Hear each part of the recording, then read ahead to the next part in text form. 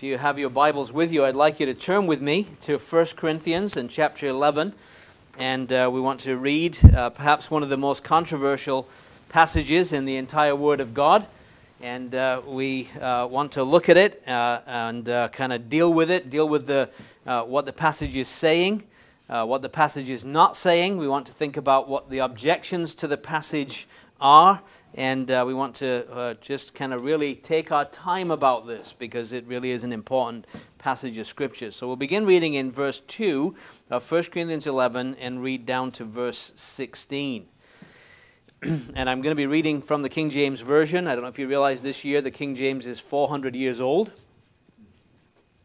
And just when I was in England I think I was there in February this year, I got to see a BBC documentary on the making of the King James Bible. And it was really quite interesting because the BBC don't usually say anything positive about Christianity or anything to do with Christianity. They're very liberal, very sympathetic to other religions, but very antagonistic towards Christianity, unfortunately.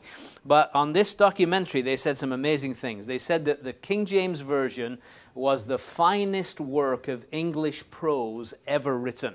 Amen. That's quite amazing, isn't it? From the BBC, I want to tell you, that's compliment indeed. And then they said that it manages to combine majesty and simplicity like no other piece of writing. And I thought, wow, that sounds pretty good. So I think I'll stick with it after all these years. I think it'll do all right for me. In fact, the reason that I stick with the King James is not that I'm one of these King James only kind of guys, you know, that if you're not reading from that, you're not even saved or whatever. I don't believe that for 1 minute. But you know what? I'm just lazy, and all my memory work was done in the King James Version, and I'm too old to memorize it all over again. So I'm going to stick with it. And but I do think that it does capture the poetic cadence of the Scriptures very beautifully. And I think that some of the more modern translations are so bland, they actually miss the poetic intent of the authors. Of much, a good portion of Scripture is poetic in nature. So I'm going to just kind of stick with my convictions about these things, but I still will fellowship with you if you use something else. But verse 2, it says, "Now I praise you, brethren, that you remember me in all things, and keep the ordinances as I delivered them to you. But I would have you know that the head of every man is Christ, the head of the woman is the man, the head of Christ is God. Every man praying or prophesying, having his head covered, dishonors his head. But every woman that prayeth or prophesieth with her head uncovered, dishonoreth her head. For that is even all one as if she were shaven. For if the woman be not covered, let her also be shorn. But if it be a shame for a woman to be shorn or shaven, let her be covered. For a man indeed ought not to cover his head, for as much as he is the image and glory of God, but the woman is the glory of the man. For the man is not of the woman, but the woman of the man. Neither was the man created for the woman, but the woman for the man. For this cause ought the woman to have power on her head, because of the angels. Nevertheless, neither is the man without the woman, neither the woman without the man in the Lord. For as the woman is of the man, even so is the man also by the woman, but all things of God. Judging yourselves, is it comely that a woman pray unto God uncovered? Doth not even nature itself teach you that if a man have long hair, it is a shame unto him? But if a woman have long hair, it's a glory to her, for her hair is given her for a covering. But if any man seem to be contentious, we have no such custom, neither the churches of God." And again, we believe God will bless the reading of His precious word to us this morning. You know, it's kind of interesting. I once was asked to speak on this down in Florida in an assembly there, and the elders asked me specifically, "I want you to deal with the issue of the head covering." So I said, "That's fine, I'll do that." And before the meeting, a lady came up to me and she said, "Mike," she said, "I don't care what you're going to say, I'm not going to wear one." That was her declared intent. So instead of reading from 1 Corinthians 11, I read from John 7. And I want to read there now. John chapter 7 and verse 17. John 7, verse 17. It says this, "If any man will do his will, he shall know of the doctrine whether it be of God or whether I speak of myself. Now, you get what that's saying? The will is the key to the intellect, right? If anyone will do his will, he will know of the doctrine, whether it's of God or not. In other words, that lady, she had absolutely no willingness to do his will, so she's not going to understand it. Why? Because she's determined not to. That's why. I don't care what you say. It doesn't matter how reasonable the arguments are, how logical it is. I'm just not going to do it, you see. So a good thing to ask ourselves before we begin today is this. Are you willing to do his will? Because if you're not, you're wasting your time here this morning. You might as well go play golf or do something. You know what I'm saying? In other words, there has to be a willingness to do God's will, or we're not going to make any progress today. Now, I also want to just say a couple of things by way of introduction before we actually get into the text, and that is this. First of all, I want you to know that I was not raised in a church that practiced head covering. I was raised Roman Catholic, as many of you know, and although in the past the Catholic Church practiced the veiling of women, when I came on the scene in 1960, they had already dropped it. It was gone. And then when I got saved, I was 20 years of age when I became a Christian, and I was involved in independent evangelical churches in England, and they also did not practice the head covering. So, in other words, I'm not here pushing an agenda that I kind of grew up with, because I didn't. And actually, before I ever came into fellowship in an assembly, I had been convinced of head covering through studying the passage, without any outside influence whatsoever, because I was troubled. I'd been taught that the head covering was cultural. Okay, that was the explanation I'd been given, and it really bothered me, because I thought to myself, listen, if that's really true, and I don't have to worry about that passage because it's just the culture of the day in Corinth, where do I stop with that mentality? See, I grew up in an industrial city in the north of England, and much of what is found in the Bible I could dismiss as cultural if I really wanted to, because it's a different culture to the one I grew up in, you see. And so my point is, where do you stop with that logic, you see? If you start saying, well, it's cultural, then you could get rid of anything in the Bible that you didn't feel comfortable with, and you could just say, well, it's cultural. And you could end up with a pretty small New Testament, right? And I thought, no, I don't want to do that. I want to walk in obedience to God, and so I don't want to just dismiss chunks of the Bible as cultural. I want to be honest with the text. And that's all I'm asking you to do today, is be honest with the text of Scripture. Once we came to the conviction that the Bible really taught that men should appear in the presence of God without a covering on their heads, and women should appear with a covering, then we thought, well, at the time I was pastoring a church in Springfield, Missouri, of all places, and I thought, if I start teaching this, it's going to split the church. Because I'd already mentioned it in conversation to some people, and it went down like a lead balloon. And so I thought, if we're really serious about this, we better find somewhere where they practice it. And so when we began looking, there were kind of two groups that really took it seriously. There was the kind of Mennonite Amish tradition, and they believe you can lose your salvation, and I certainly don't believe that for 1 minute. So that kind of dismissed them, or there were assemblies. So we're here by default, in a sense, that there was nowhere else that we could find that actually took this teaching seriously. So that's how we ended up in Assembly Fellowship, because of this teaching. So I just want you to know that, so you're not thinking of yourself, well, oh, this guy, he grew up in this thing and he's just pushing the agenda. That's not the case. Honesty with the text led us to this position. Now, we said yesterday evening, we said that there's an order in the Scriptures, and that this order was universally practiced in the New Testament church. All the churches, Paul keeps saying in 1 Corinthians, the thing I teach everywhere in every church. And I can honestly say to you that up until 1950, the head covering was universally practiced in all the churches. And so it's interesting, isn't it, that for basically 1,950 years, the church never had a problem with this issue. Come to the 1960s, and everything changes. Okay?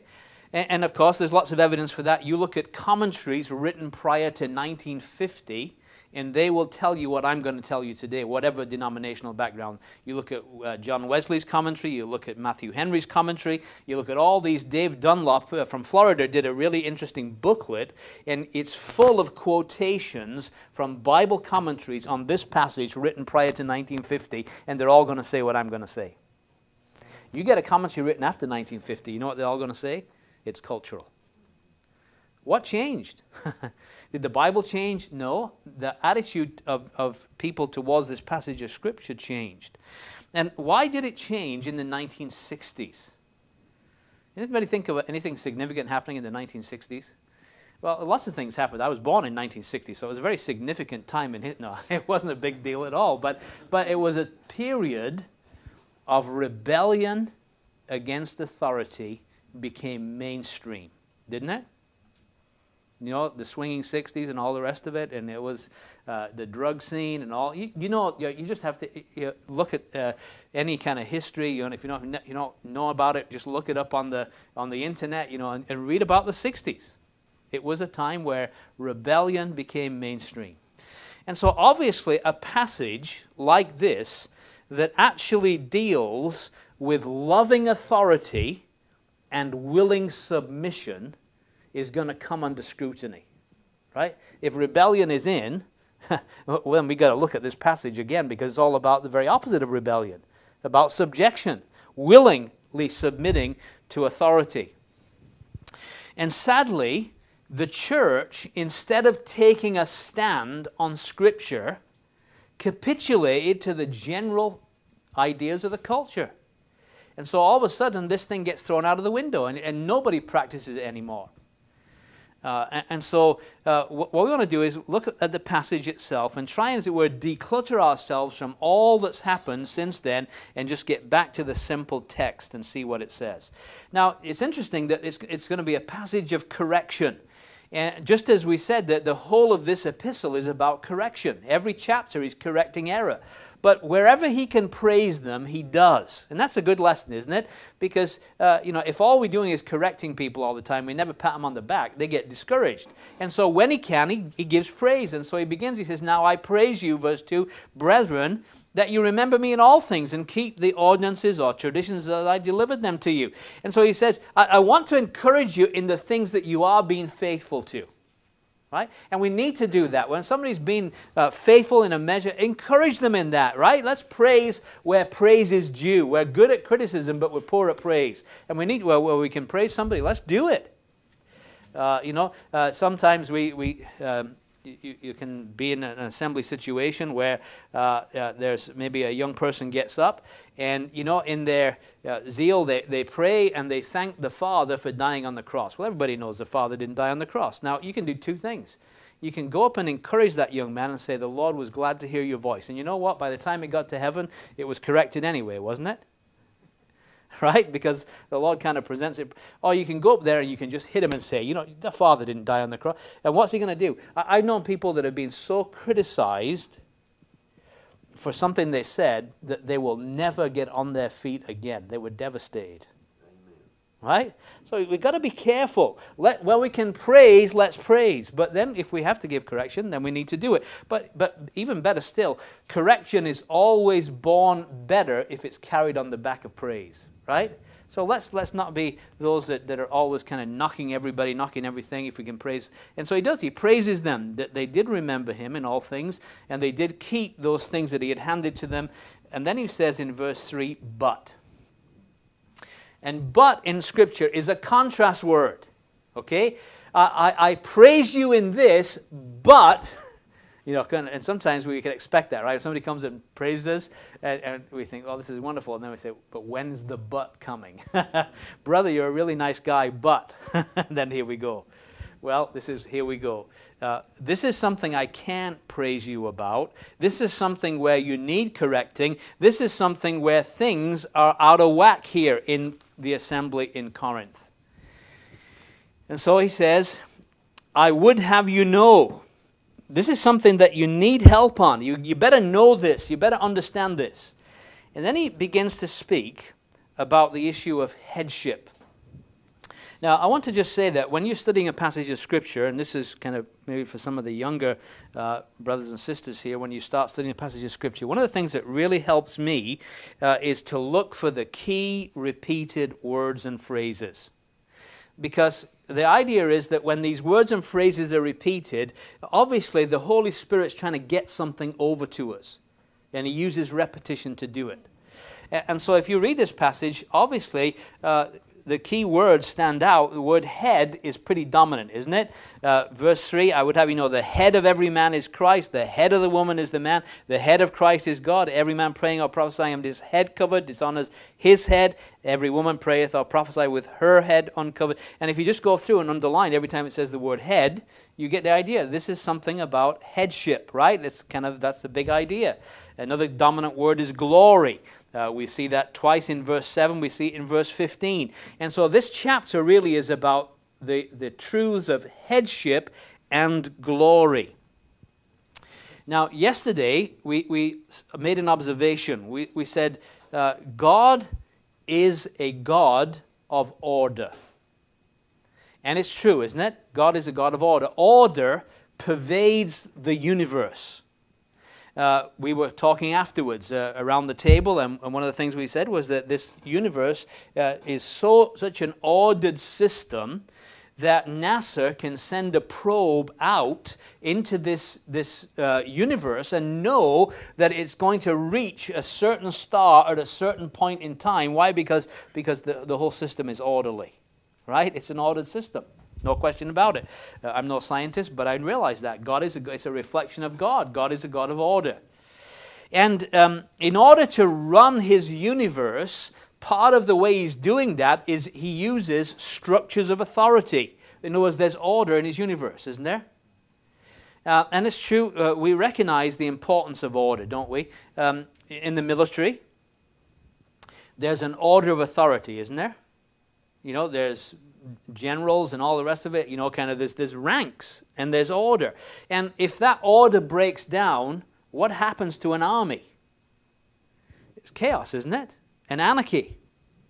In order for military campaigns to be successful, there has to be people who give orders and people who take orders, right?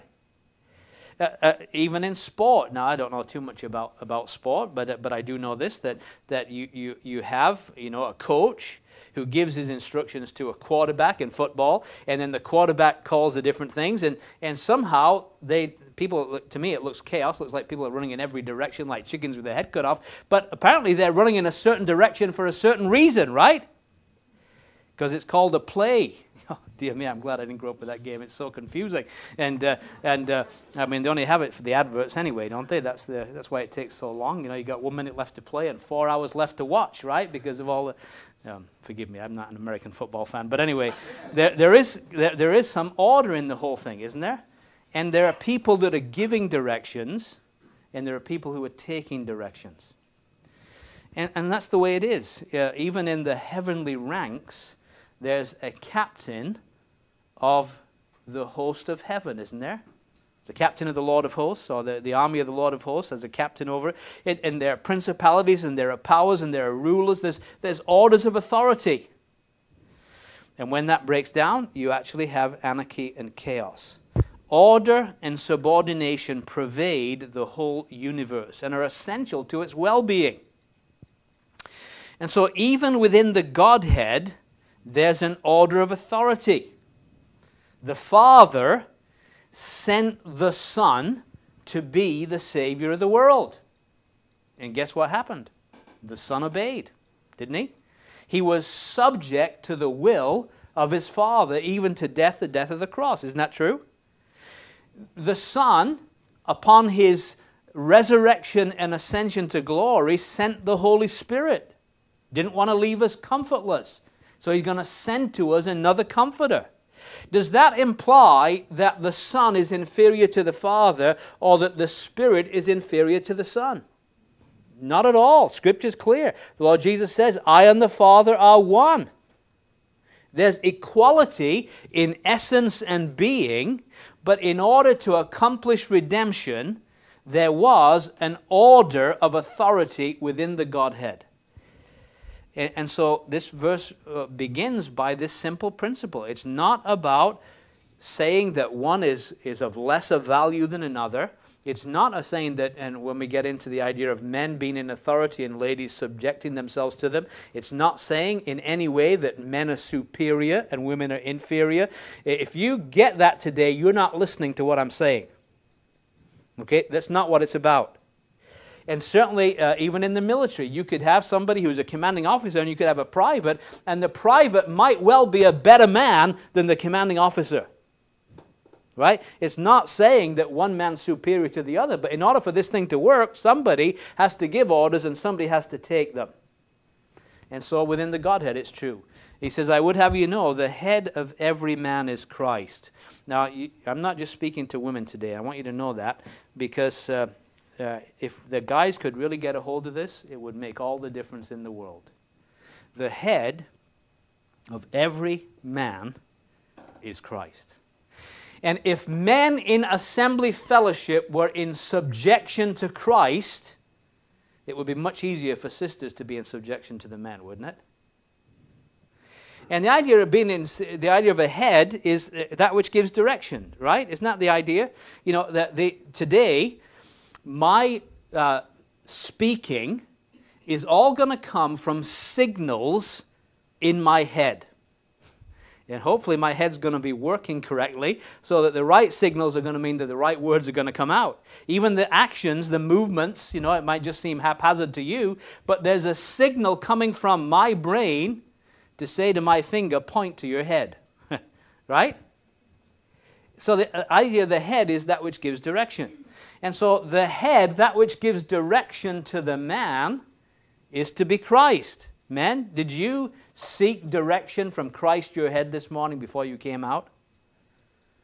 You see, what I'm saying is that maybe part of the problem with this whole issue of headship is that the men are not really subject to Christ, and then that's why the women are having such a problem.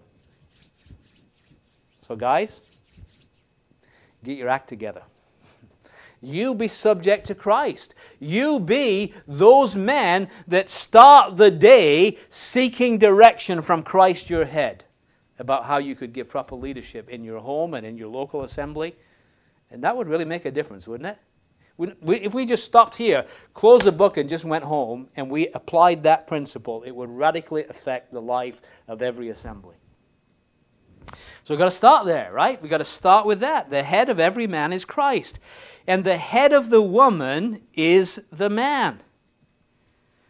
So now the idea is that the man who in subjection to Christ is now to give direction to the woman. And then of course it says the head of Christ is God. And again, we're saying and stressing this, that it's not in any way implying the inferiority of the Lord Jesus to the Father, but it says the head of Christ is God. And the Lord Jesus was the subject man when he was here on the earth. And he says, I always do those things which please the Father. And he was subject to the Father's will.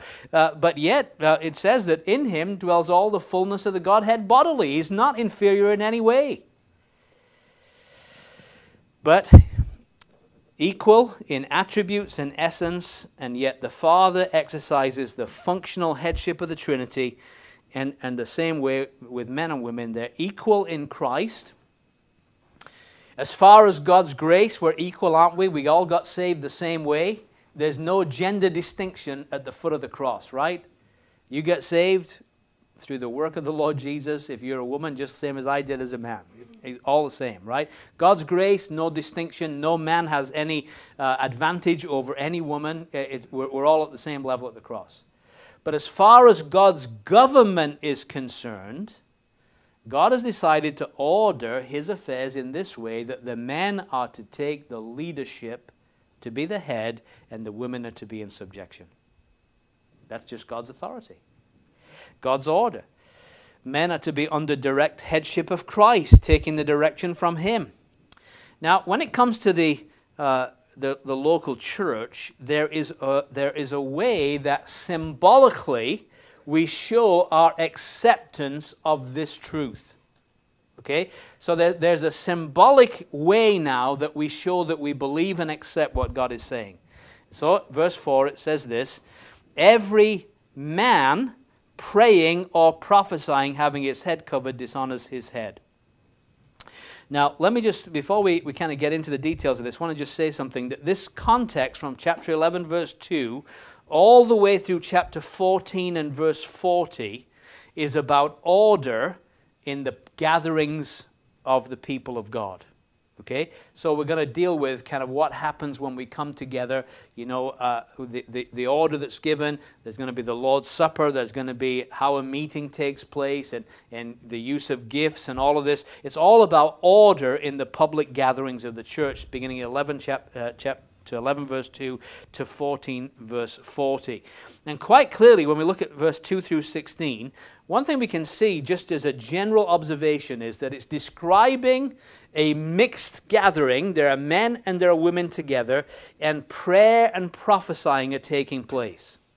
Prayer is men speaking to God, and prophesying is God speaking through men. Okay? So these things are taking place, and there are men and women together. Okay? So it's good just to lay that foundation. But then he says that the men, in verse 4, every man praying or prophesying having his head covered dishonors his head. I wonder if you realize how radical this teaching must have been. Because where did the assembly in Corinth begin?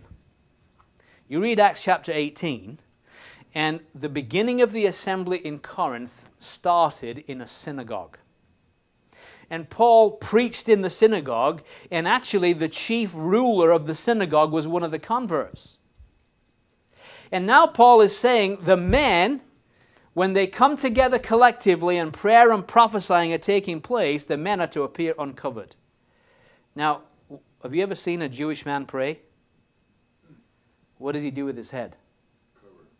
He covers it, doesn't he? He has one of those malukis, okay. And if he doesn't have one, you know what he'll do? He'll use a tissue, or he'll put his hand on it. He'll do something, but he would never dream of ever praying to God with his head uncovered. So we say, you know, this is you know, kind of cultural. Well, listen, he's already going against culture, isn't he? He's actually cutting through the culture of the Jewish way of worship right now. And the assembly included the chief ruler of the synagogues here listening to this teaching. And he's saying, you appeared in the presence of God with your head uncovered. Now, why? Why is man to appear in the presence of God uncovered? The explanation is further down in the chapter. Look at verse 7. He says, for a man indeed ought not to cover his head, for as much as he is the image and glory of God. So God gives us the definite reason for this. He must not cover his head because man is the image and glory of God. And so the idea is, in the presence of God, we want to see the glory of God displayed, don't we? So what does all that mean? Well, the idea of the glory, I think one way of looking at glory is, I mean, it's a very hard word to define, but one thing that's really helped me is that it really speaks of that which makes someone or something look good. So when the Lord Jesus said this, Father, I have glorified thee on the earth. What does that mean? Lord Jesus sure made the Father look good, didn't he? Because he really reflected the heart of the Father. Compassionate, loving, gracious to the human race in every way. And he said, I've glorified thee on the earth. The woman is the glory of the man. You may not think much of me, but if you saw my wife, you'd say, boy, there must be something about that guy. She makes me look good. Woman's hair is her glory. Is it important that a woman's hair looks good? If somebody comes to the door and I'll go answer it. I don't care two hoots what my hair looks like. But my wife, first thing she'll do is look in the mirror, make sure the hair's right? Because it's her glory. And so the idea is this, that the man is the image and glory of God. In a sense, he is the pinnacle of God's creation. Right? 6 days, God makes this universe and all the rest of it. But the crowning pinnacle of it all was man made in his image and to reflect his glory. And man does reflect the glory of God. Even unsaved man reflects the glory of God, doesn't he? The creativity of man. Now realize that God, when he creates ex nihilo, right? The idea is that he creates out of nothing. And man uses the bits that God gives him, right? He uses matter, material to. But man is very creative. You know, every time I get in a vehicle, I think of all these moving parts, and I just turn a key, and guess what? The thing fires up, and I put my foot on the accelerator and put it in gear, and off it goes. It's amazing, isn't it? And all that including the rubber tires and all the details, all that was created in the mind of man and is a reflection of the one who is even greater, who made him. You see? In other words, he makes God look good, doesn't he? Because if man is so smart and can do all these things and put a rocket on the moon and all this kind of stuff, then what must be the creator who made man, who man is just a reflection of, be like? And the idea is that in the assembly, we don't want to cover up man because he's the glory of God, and we want to see the glory of God on display. Okay, because when we come together, the glory of God is what we want to see. And so man is the image and glory of God. But then it says the woman is the glory of the man. Now I'm getting ahead of myself, but I want to just say that the woman is the best thing that ever came out of man. You agree with that, guys? I think so, right? The best thing that ever came out of man. Because the woman came from the man, didn't she? She was taken out of the man and for the man. And so she is the glory of the man. But do we want to see the glory of the man when we come together in the assembly? Or do we want to see the glory of God? The glory of God, right?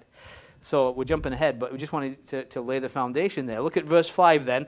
So we're saying the man, he has to have his head uncovered. And in fact, it says, verse 4, every man praying or prophesying having his head covered dishonors his head. Now, who is he dishonoring? He dishonors his head. Who's his head? The head of every man is Christ. It would be dishonoring. I noticed one of the guys came in that had a baseball cap on. You know, that's okay. That's fine. But when you come in here, you take it off. Why? Because it would be dishonoring to Christ to be here as a man in the meeting where prayer and prophesying is taking place with a baseball cap on your head. Amen. And that is, of course, unfortunately, becoming more of a... I've had to ask guys to remove their baseball caps in meetings. Right? Some of them are stitched to their heads, right? So clearly, you see, I mean, that's what the passage is saying, right? You would dishonor his head if he prayed or prophesied. In other words, he's there in this environment where prayer or prophesying is taking place, and he did that with a covering on his head. Then he says, every woman that prayeth or prophesieth with her head uncovered dishonors her head. So who is she dishonoring? If she's praying or prophesying, it says, everyone praying or prophesying with her head uncovered, she dishonors her head. Who is her head? Well, the man. She dishonors the man if in a gathering of the saints she appears with her head uncovered. She dishonors the man. Why? Because she is wanting to take the place of the man by being like him. That's the reason why. It would be dishonoring. And he goes on and he says this, and this is kind of strong language. He says, every woman that prayeth or prophesieth with her head uncovered dishonors her head, which is clearly the man, for that is even all one as if she were shaven.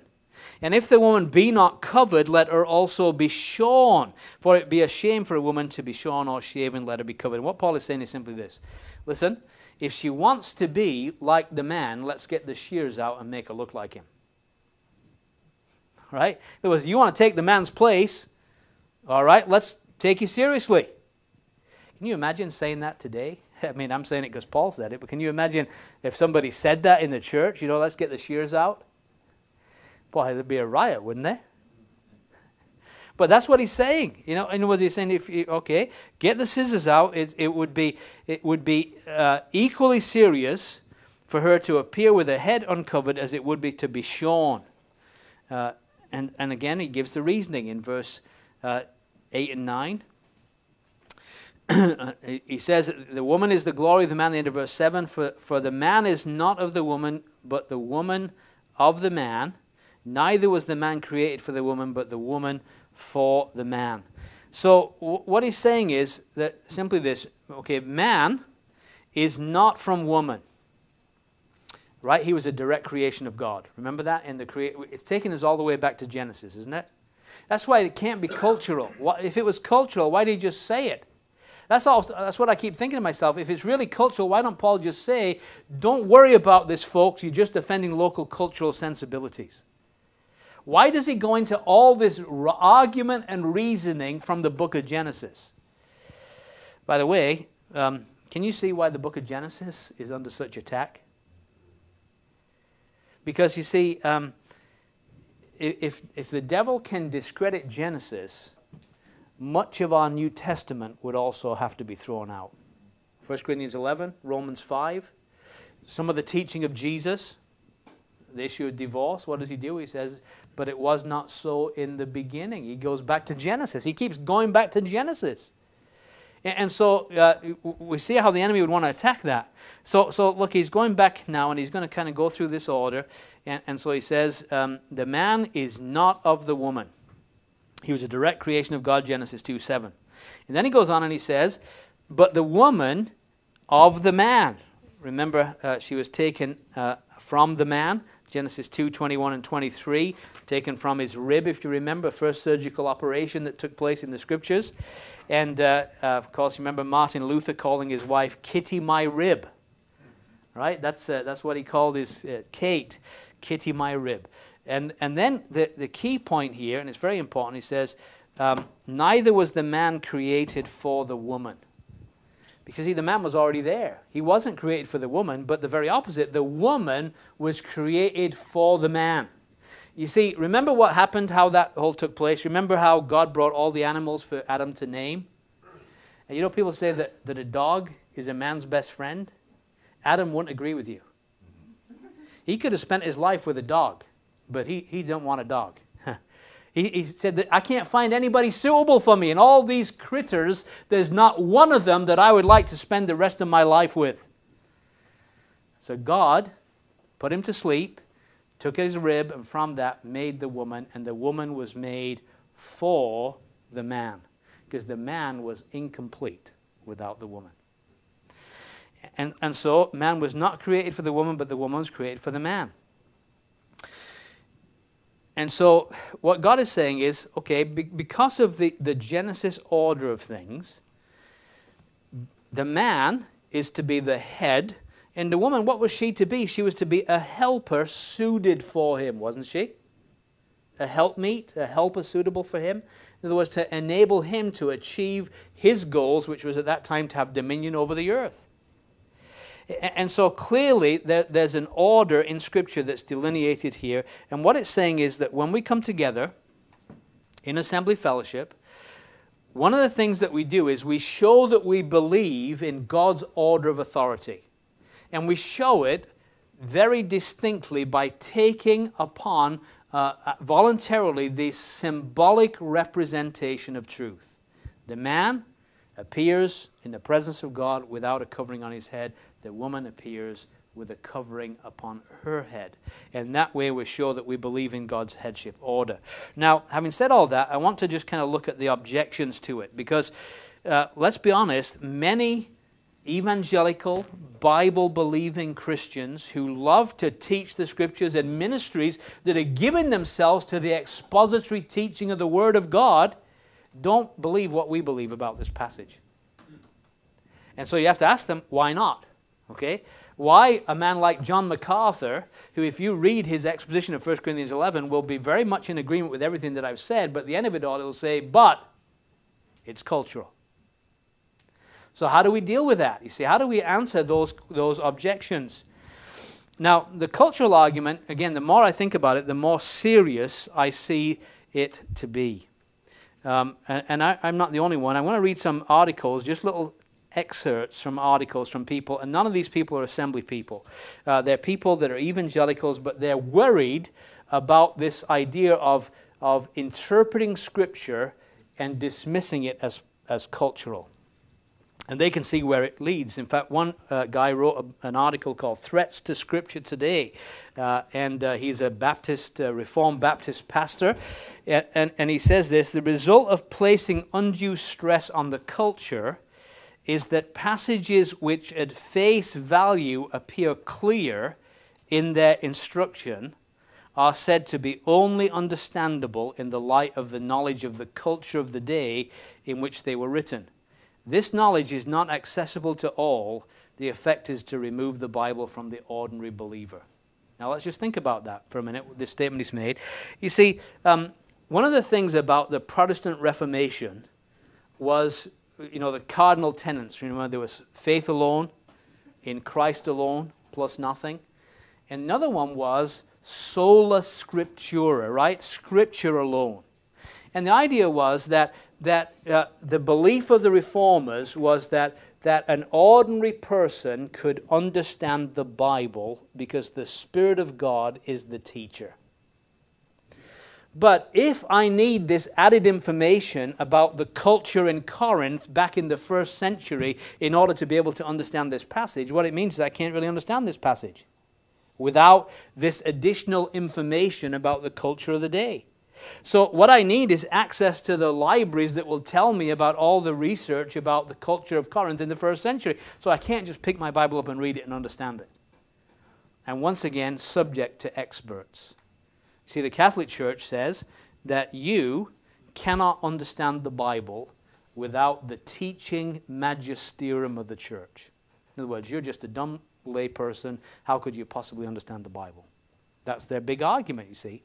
And what we're doing is we're saying now, okay, you can't understand the Bible unless you know the background of the culture in Corinth. Do you want that? You want to go back to Rome? No. I certainly don't want to go back. I came out of there. I'm done with that, right? I want to be able to pick my Bible up and understand it just by reading it. Another advocate says the gulf between today and the first century is so great that it's impossible to understand the New Testament today. Is that what you want? Because if you do, accept this as cultural. Lloyd Jones, he was a Welsh Calvinistic Methodist, which almost seems like an oxymoron, doesn't it? A Calvinistic Methodist. But anyway, he was. And he says it was a new way of interpreting the Bible. And he says, how on earth were people to understand the Bible up to this century without all this added information? He says, who decides what we're to believe? How am I to know? We're forced to listen to the new popes, Don Cupid, professor of this and professor of that. It's a return to the scholars, now all agree. Here's a point. He says, it destroys the continuity of Scripture from century to century. That's an important one, isn't it? What did I start out by saying? You read Matthew Henry, you read John Wesley, you read all these Old Testament or these commentaries written prior to 1950, and they're all in agreement.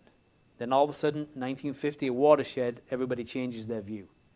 The continuity of belief has now been broken because they're no longer interpreting Scripture by the usual methods. They're now saying you need to understand the culture of the day to understand the passage.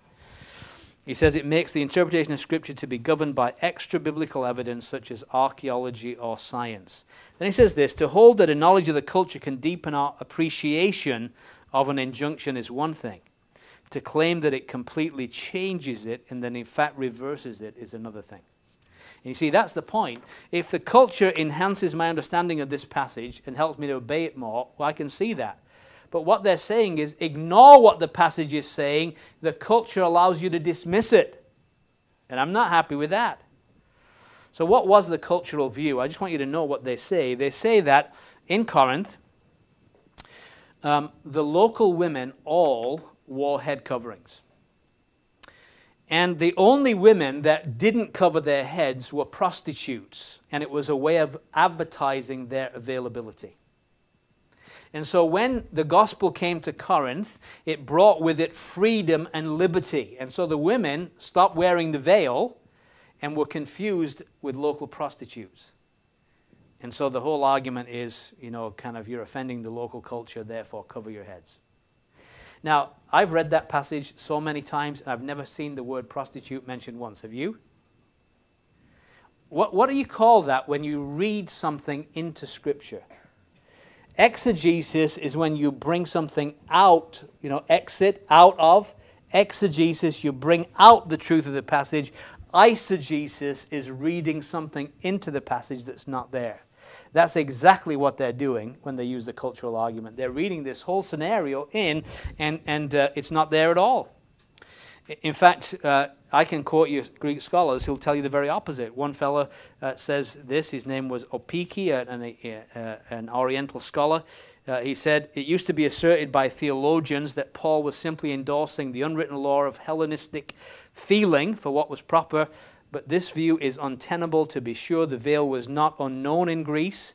It was worn at some special occasions, for mourning, matchmaking, marriage, and in the worship of some deities. However, it's quite wrong that the Greek women were under some compulsion to wear a veil in public. In other words, for every authority they can quote, I can quote an authority that says the opposite. And that's the problem with authorities, isn't it? You ever try to follow the latest diet things? Eat salt, don't eat salt.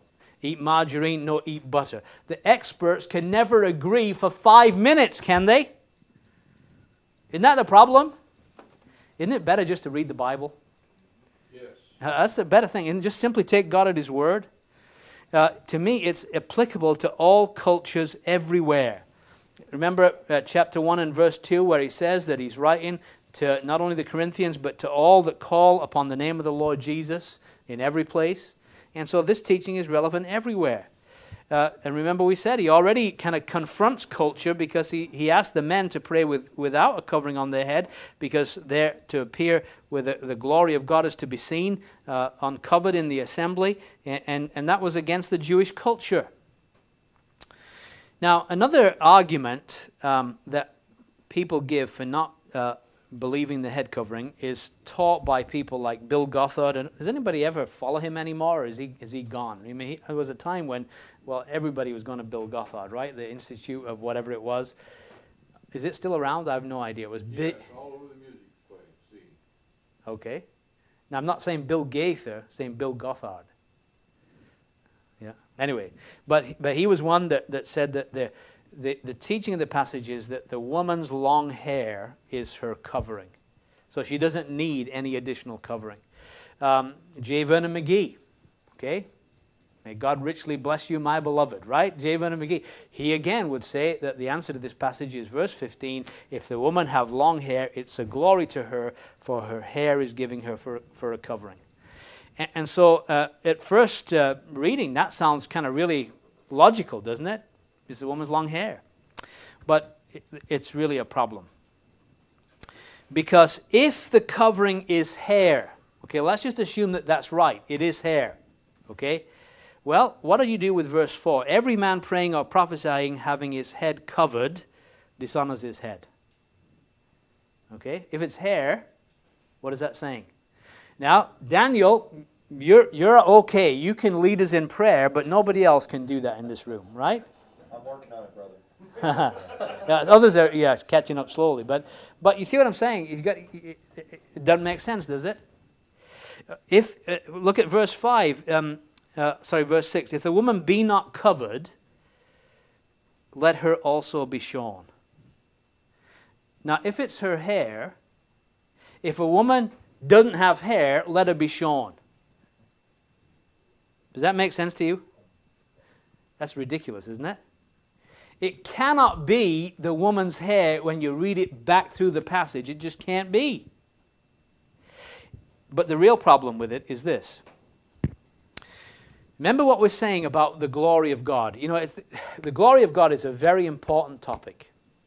And what he's saying is, in his presence, what we want to see is the glory of God on display. Okay? So, the woman is the glory of the man. So, her hair, it tells us, is given her for a covering. Okay? So we've got the man with uncovered head, that's the glory of God. The woman is the glory of the man. She is given by nature her own covering, which is her hair. But unfortunately, as well as being a covering, it's also a glory. If a woman have long hair, it is a glory to her. It's her own personal glory. So if she appears without a head covering, an additional covering, you still have two glories seen. The man with uncovered head, which is the glory of God, and you've got the woman with her personal glory on display. So what she does is she takes an additional covering and she covers her personal glory. So the only glory that is seen in the assembly is man with uncovered head, which is the glory of God. You look at Ezekiel and you'll see these creatures that are in the presence of God. Cherubim, and then elsewhere seraphim. And the interesting thing is that the seraphim have 6 wings, and it says with 4 they cover themselves, and with 2 they fly. Because they're glorious creatures, aren't they? I wonder about Lucifer, who was the anointed cherub that covers. But I wonder, because he was very beautiful, did he unfurl his beauty in the presence of God? Because a third of the angels got impressed, didn't they? But you see, the cherubim cover their glory so that only his glory is seen.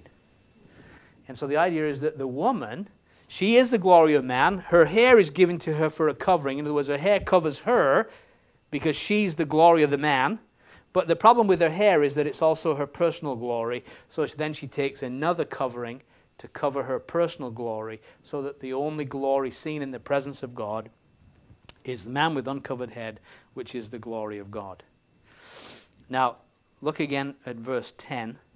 For this cause ought the woman to have a power or a symbol of authority on her head because of the angels.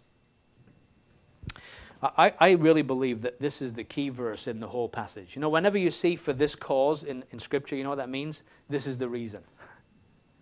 That's what got me. That's why this was the verse. I can remember distinctly the time and the place. We were leaving.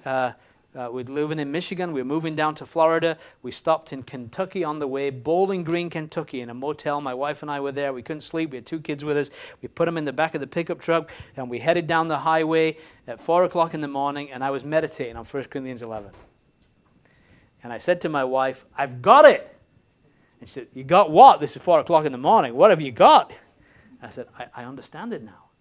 And it was verse 10 that I understood. This is the reason. A woman should have a symbol of authority on her head because of the angels. That's the key verse. Now, we're gonna expound on that before we finish this morning, but I want you just to think about that, because you see, the angels cover themselves, their glory in the presence of God, right? They also saw what happened when one of them unfurled his glory in the presence of God. They also realized what happened when headship broke down in the Garden of Eden. They witnessed all that. The angels are interested in what happens in the assembly. We're going to think more about that, but I want just to throw that there in our thinking. And so clearly what we're saying is that it cannot be the woman's hair. It doesn't make sense whatsoever. And then other people say, well, it's not really an assembly gathering. You know, that really the assembly gathering doesn't begin till verse 17, where it says, now in this I declare unto you, I praise you not, that you come together, not for the bed. And they say, well, the phrase come together didn't happen till verse 17. But verse 16 tells me that what this teaching is about has relevance to churches of God, doesn't it? If any man seem to be contentious, we have no such custom, neither the churches of God. So it's obviously related to church activity. When we come together corporately as a church of God. I like the way that one brother outlines the passage. He says that verse 3 is headship, verse 4 through 16 is head covering, and verse 17 to 34 is head remembering. That's a nice outline, isn't it? Headship, head covering, head remembering. And it's certainly to do with the universal practice of all the churches. Now again, we're still thinking of objections. I have a friend, he's a Baptist brother, dear brother, great Bible teacher. In every respect, he's tremendous, but when it comes to this passage, he loses the plot. And what he says is, and he says it with all sincerity, is the Old Testament is filled with symbolism, but when you come to the New Testament, we're free from all that symbolism.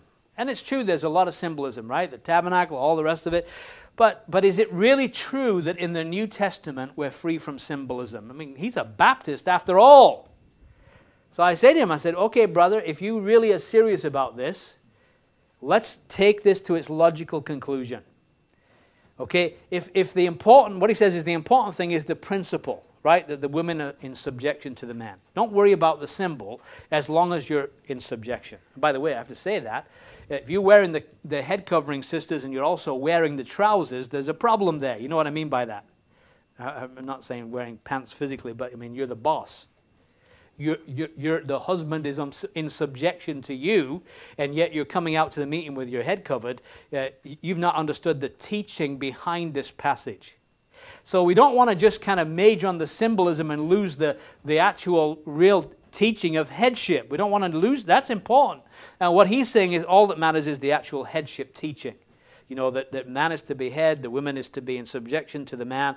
That's the important thing. So I said to him, okay, well what about baptism then? If symbolism doesn't really matter, all you need to say to people is, look, live a baptized kind of life.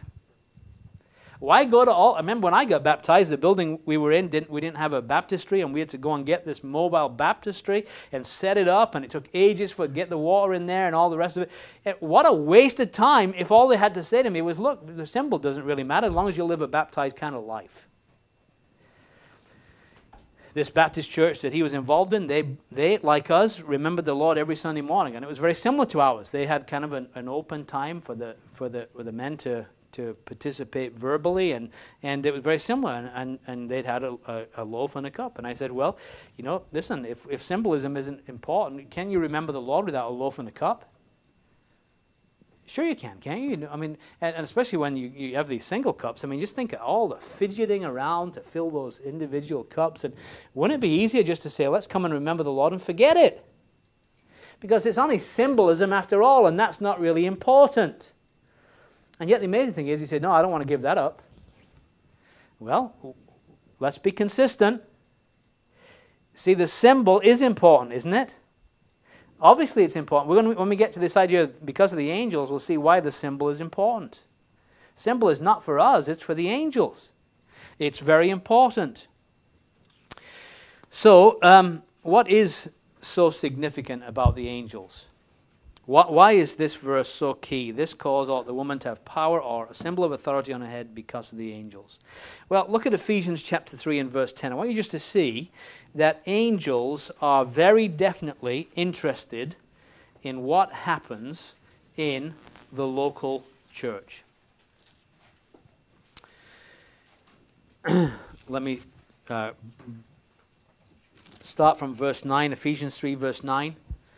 And to make all men see what is the fellowship of the mystery, which from the beginning of the world hath been hid in God, who created all things by Jesus Christ, to the intent that now unto the principalities and powers in heavenly places might be known by the church the manifold wisdom of God. So, principalities and powers in heavenly places, our truth is being made known to them. The truth of the mystery is being made known to them by the church. And also God is revealing to the angels the multifaceted wisdom of God. So obviously the angels are very interested spectators in what goes on in the church. They're learning things. You see, the whole mystery that he's been talking about is Jew and Gentile in one body on the same level. That just blows the mind of them. They've seen this. You talk about kind of a distinction between people groups. The Jew-Gentile distinction was massive. The Jews used to call the Gentiles dogs. And they weren't talking pedigree puppies. They were saying mutts. That's what they were saying. And yet now, God has done something amazing. In the church of the Lord Jesus, you now have Jews and Gentiles in the same body on equal footing. I remember being in an assembly in Northern Ireland, and one of the brothers in that meeting was a Jew. And he used to pray beautifully. I used to love listening to him pray. But you know what? He had no more access to the presence of God than I, a Gentile. We were on the same level. It's amazing. And the angels just look at all this, and they're amazed at the wisdom of God in what he's done in the church. And so the angels are interested. And I often say that I believe that when we get to glory, that the Lord is going to, as it were, play back some of the things that took place in local churches that we thought, what's going on here? What's the big deal? And we're going to see the Lord was here. The angels were watching. All of these spiritual things were taking place. And we know it. How do we know it? By faith we know it, don't we? Because the Bible says so. That scripture verse there, wherever 2 or 3 are gathered unto my name, there am I in the midst. How do you know the Lord is here in our midst today? Can you smell him? Can you touch him? Do you feel him? No. How do you know? Because the scripture says so, don't we? And God can't lie, right? Isn't that the reason how we know? We know by faith in the Word of God. So how do you know the angels are watching what's going on in the meeting today? Because the scripture says so, right? Can't anybody here seen one? I don't think so, right? But we know they're there. And so he says, for this cause, the women ought to have a symbol on their heads because of the angels. Now, again, what's the overall point of it? Let's kind of think about the angels for a moment. Go back with me to the book of Job and think about what the angels have witnessed and observed. Book of Job and chapter 38. Job 38, verse 4 through 7. God is speaking out of the whirlwind, speaking to Job, and he says, where wast thou when I laid the foundations of the earth? Declare if thou hast understanding. Who hath laid the measures thereof, if thou knowest, or who hath stretched the line upon it? Whereupon are the foundations thereof fastened, or who laid the cornerstone thereof? And then he says this, when the morning stars sang together, and all the sons of God shouted for joy. So God is speaking about the original creation of the world. And he's saying, Job, were you there when that happened? Good question to ask to our evolutionist friends, right? How can you speculate what happened back then? Were you there? They weren't, were they? Who was there? God was there.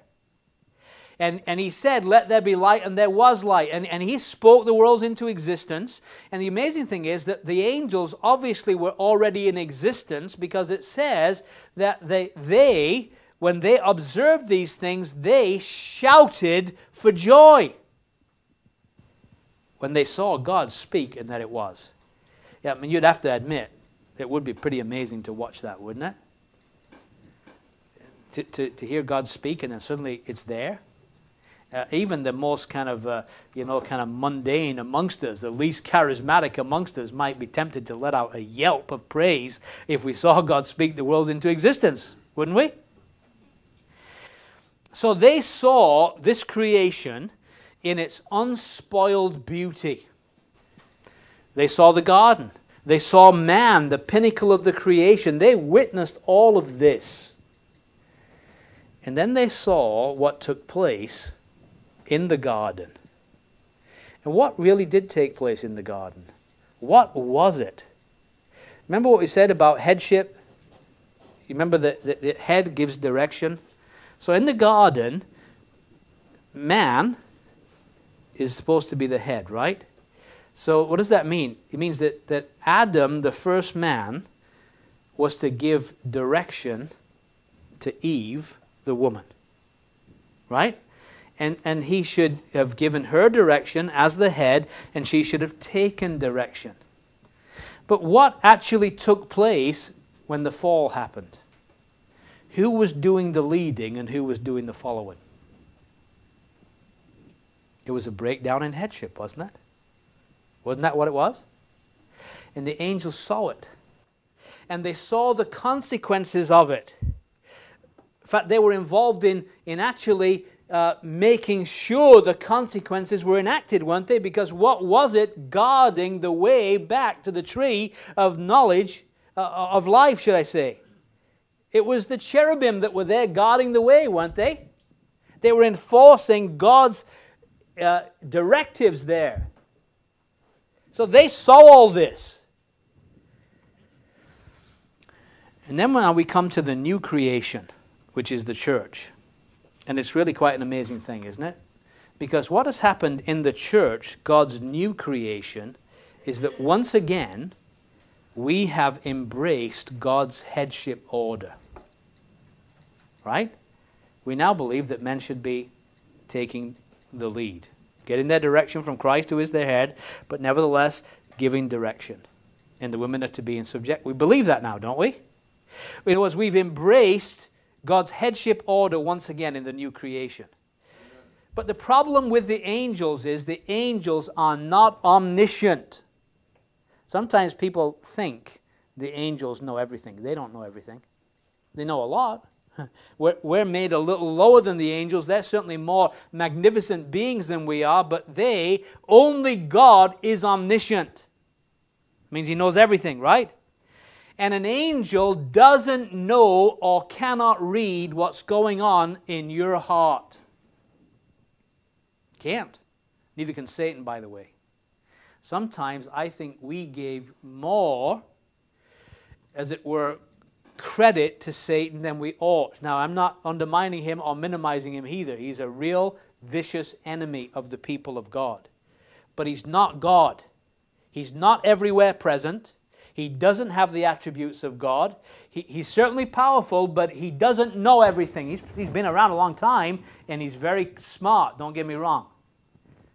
But he doesn't know everything. Only God knows everything. And so here's the angels, and they're looking in at the meeting today, and how do they know that you have accepted God's headship order of authority?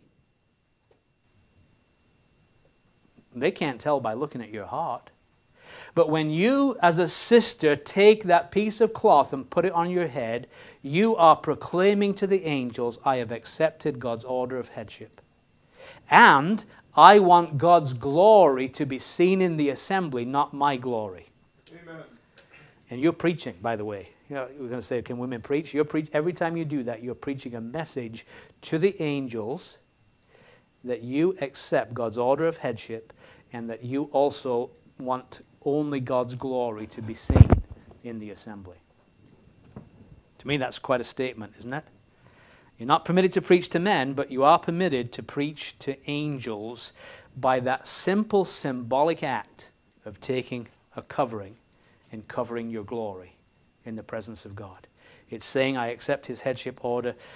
Sadly, in Corinth, and many other churches today, they have thrown off God's order in symbol, at least. I'm not saying that there are women that are not very submissive and subject to their husbands that don't do this. Maybe there are many that do.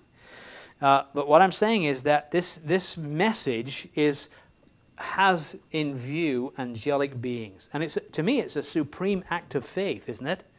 It's saying, I really believe God's word. And I believe these spiritual realities. And I'm showing my belief by voluntarily doing this. And for the men to appear in the presence of God with their heads uncovered, again, it's saying, I believe what God is saying. I believe that there is a headship order. I believe that I need to be subject to Christ, who is my head. Now, if we really thought about these things more, boy, it would really have an impact, wouldn't it? Let's just start with that one. Man, if we really got serious about getting direction from Christ our head and giving that direction, that would be so much easier for the sisters to be in submission, wouldn't it? Part of the difficulty is we have men who are not under the headship of Christ, who are basically living self-willed lives. And that's having devastating effects in many assemblies. It really is. And men, can I plead with you? Get your act together. Be a man. Quit ye like men, be strong, right? What Scripture says. Be the man, play the man. And be under the headship and subjection to Christ. And sisters, what if you have a man that isn't the head he ought to be? Well, you know what you need to do? You need to follow God's word and do your part and leave the Spirit of God to deal with the man. Trust the Lord. Do the right thing. God will never ever get upset with anybody for doing the right thing. Right? And let's just do it and trust the Lord to work in the heart of your man, that he would indeed be brought to that place where he is under the headship of Christ.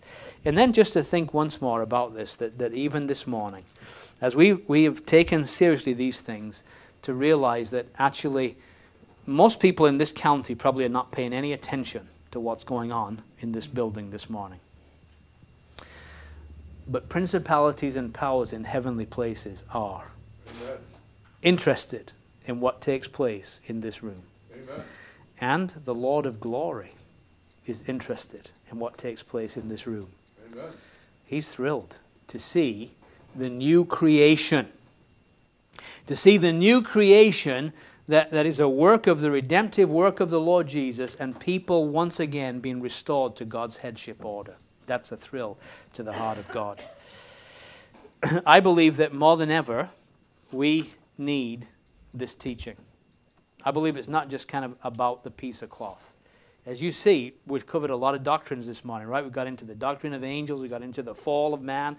We've covered a lot of big issues here, haven't we? This is not just some kind of piece of cloth thing. This is very important. And sadly, in the church, it's either skipped over or just written off. And so, again, I encourage us to think seriously about the things we've learned. Now, after lunch, we are going to ask some tough questions. When should the covering be worn? What covering should it be? In other words, what should a head covering look like? When, kind of getting into the details of when, and then we want to finish the chapter because we've only got to verse 10 and we have 11 through 16, and we need to kind of take our time and work through them. So we got a lot more to cover, but I think mentally there's a limit to how much we can take in at one time. So I think this is a good time to kind of just pause and kind of think through some of these things. I'm going to close in prayer. And again, if anybody has questions, I certainly will take them from you during the break. But I do want to say this, that I suspect that many of your questions will be answered in the second session. That's not a cop-out. I'm not trying to get out of it.